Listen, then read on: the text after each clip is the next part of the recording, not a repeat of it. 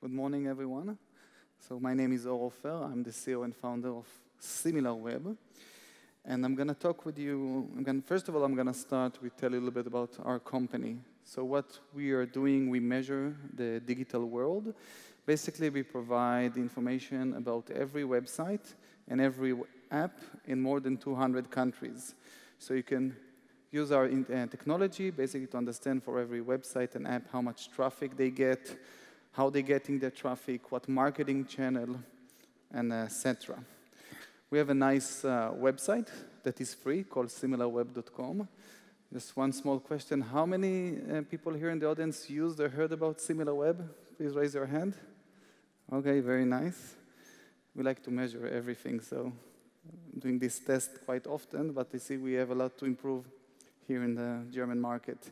So we have this free website. Everybody can come, put any website, any app, and basically see this nice information. In this example, we put Amazon, and basically we tell you how it's ranked 12 in the world, number 5 in the United States, how many visits, how much time people spend in Amazon, how Amazon getting its traffic, etc. So the first question people ask us is how we're doing our magic, how you having this data. So we use this technique of basically combining few data sources. The first one is a panel. We own and maintain the biggest panel in the world, more than 100 million devices, mobile and desktop, basically that we track the online behavior. We then combine this data source with an ISP data. ISP is Internet Service Provider, and basically we sit on the pipe that's shifting the internet around the world and analyzing it, combine it with a panel, combining it with a crawler that's running and mapping the entire digital world. Then we're building a model that basically helps us to understand how the digital world behaves. And the last part, we're testing these models with something we called a learning set, a direct measurement. So today, we have tens of thousands of websites and apps that basically share with us the real statistics and enable us to compare and improving our estimation as we predict the digital world. Now, we deliver our technology in 3 ways. So we have the free website I told you about.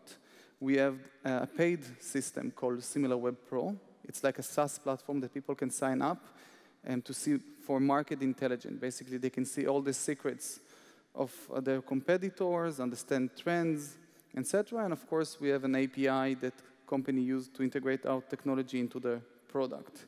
We have a very nice booth here outside that all of you are welcome to go after and basically put your competitor and see all their information. Highly recommended. So we founded the company in 2007.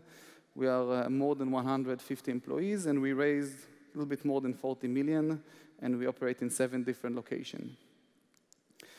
And we are very proud about the customers that are using us. We have Google, Samsung, Orange, eBay, all the top-tier companies in the digital world are heavily users of our data.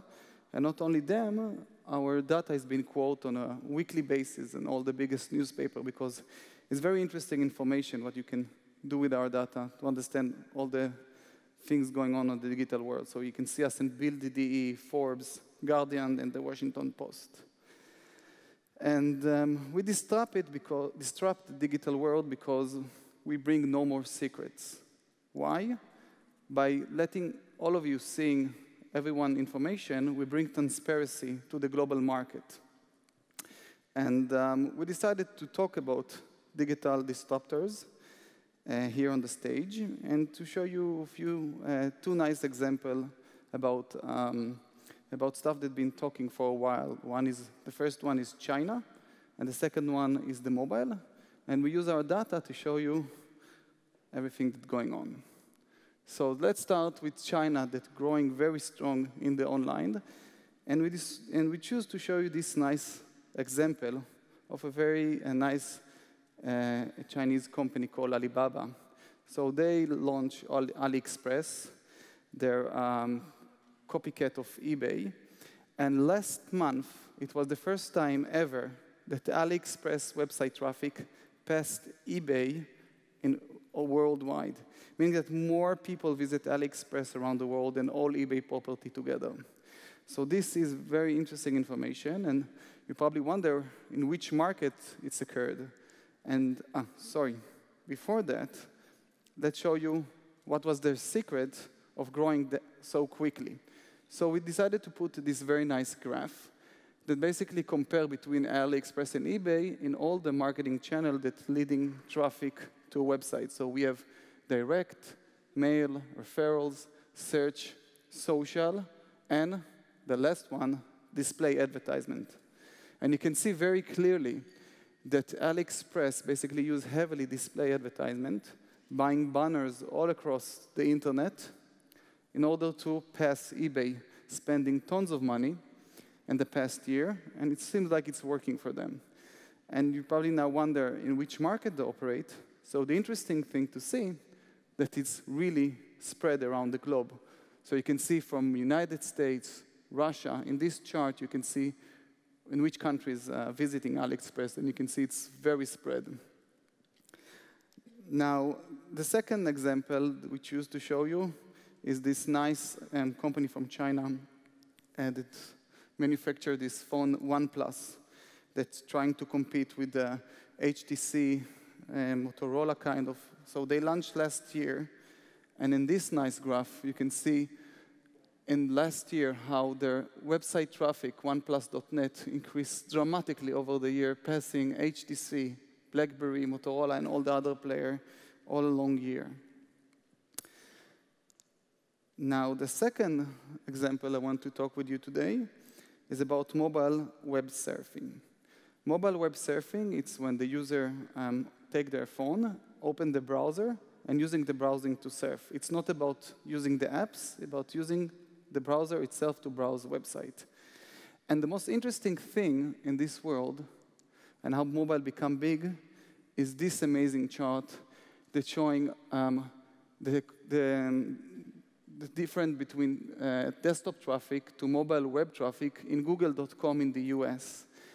And you see there where the orange arrow is, this is the point of inflection. In November 2013, there were more people opening their browser on the phone, searching in Google, than they search in Google on the desktop.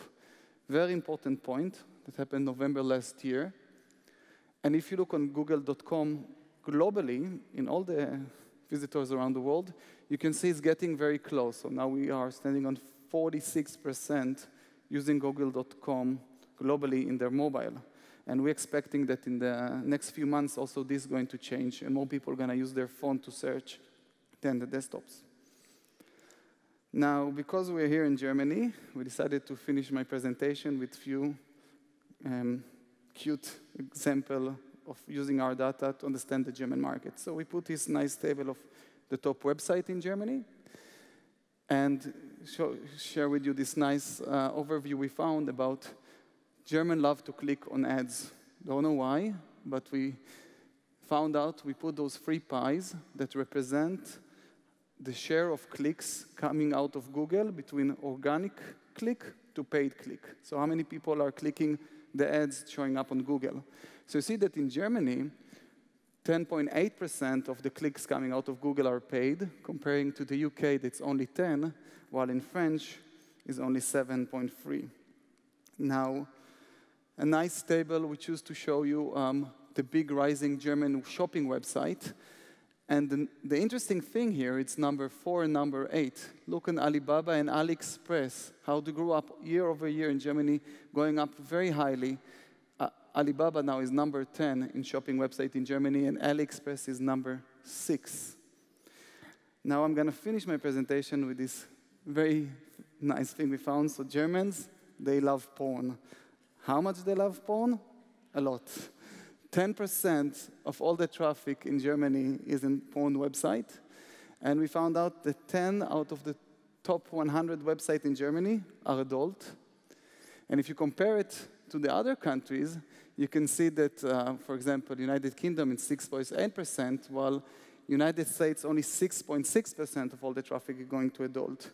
Now, if you look at it worldwide, who is throwing traffic to adult website worldwide? So, of course, United States is on the top, but Germany have a very nice position, and number 2, sending this porn traffic around the world. So I found it very interesting. So this was my presentation for today, and we have a very nice workshop tomorrow and a booth here that you're all welcome to go and see much more insight. Thank you so much.